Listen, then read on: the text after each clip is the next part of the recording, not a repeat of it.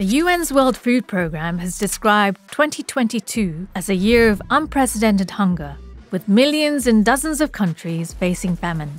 Yet at the same time, significant amounts of farmland are being used to produce not food, but so-called biofuels. But could the global food crisis change that? First-generation biofuels are made by processing crops including corn, sugarcane, rapeseed and soybeans. Because they're renewable and absorb carbon as they grow, advocates argue that biofuels' overall greenhouse gas emissions are smaller than those of fossil fuels. Although some analysts and academics claim that emissions from biofuels made from food crops are only slightly lower than fossil fuels when factors like transportation and fertilizers are accounted for. Governments across the world see biofuels as a means of tackling climate change and reducing their dependence on oil producers such as Russia. In 1981, ethanol, a biofuel more commonly known as alcohol, made up just 0.01% of US petrol consumption. But by 2021, that figure had grown to more than 10%. Last year, 36% of all US corn production went into biofuels, with a similar share of soybean oil going into biodiesel.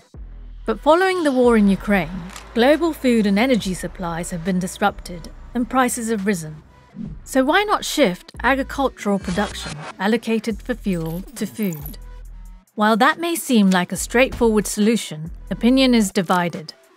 Worldwide, the production of biofuels uses about 4% of arable land. The biofuel lobby argues that reducing production wouldn't materially ease food prices.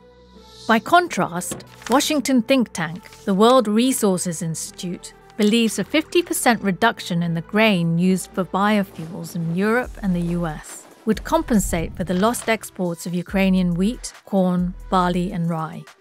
But what may ultimately prevent a rebalancing away from fuel towards food is a lack of political will, especially in Western countries.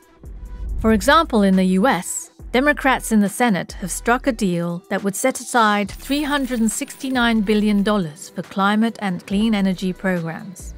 The proposed agreement would extend tax credits for biodiesel and incentives for biofuels used by the aviation industry. The balance between food on the table and fuel in the tank looks unlikely to change anytime soon.